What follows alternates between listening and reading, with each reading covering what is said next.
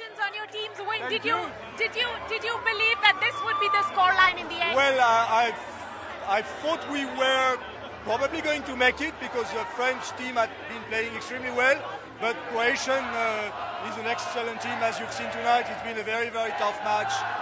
Everybody has been playing so well. Well, I was quite confident, but you know, with sport you never know. And now I'm just full of joy and full of pride. Which, according to you, was the best moment of the match? Well, it's difficult to say. I think our third goal has been really, really beautiful. And a very clever Paul Pogba there, starting and finishing the probably. run. But well, they have done really great. Yeah, and they made us, all of us, proud tonight.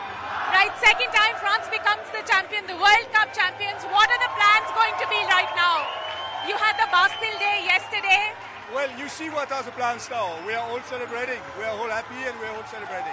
And any message you are sending to you want to send to the team right now? We are very, very proud of it.